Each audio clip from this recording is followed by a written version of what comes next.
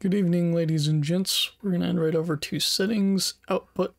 We're gonna make sure that we're in advanced mode and that this checkbox is checked. Audio track is gonna be set as 1 and Twitch VOD track is gonna be set as 2. Once that's all done, then we can come down here and we can, for example, hit that button and this tells you which tracks are on.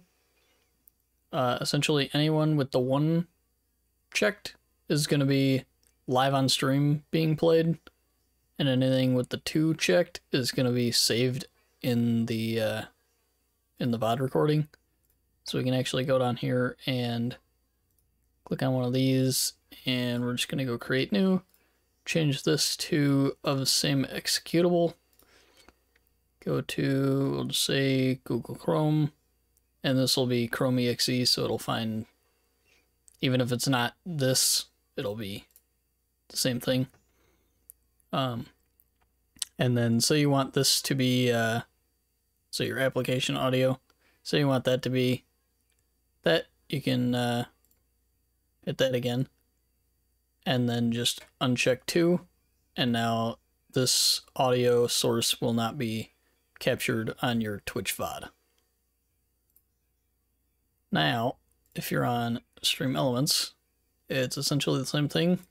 Cogwheel in settings, right to output, advanced mode, take the checkbox, that'll be set as 2, that'll be set as 1, and from here it's pretty much the same thing except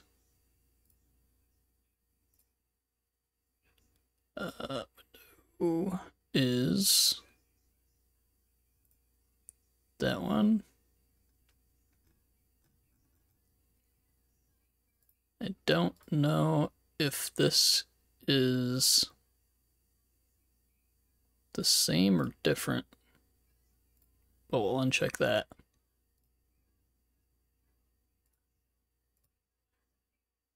Yeah. So that puts you right into the overall mixer settings. So you'll just uncheck 2. And it's the same exact thing. This one apparently doesn't have an option to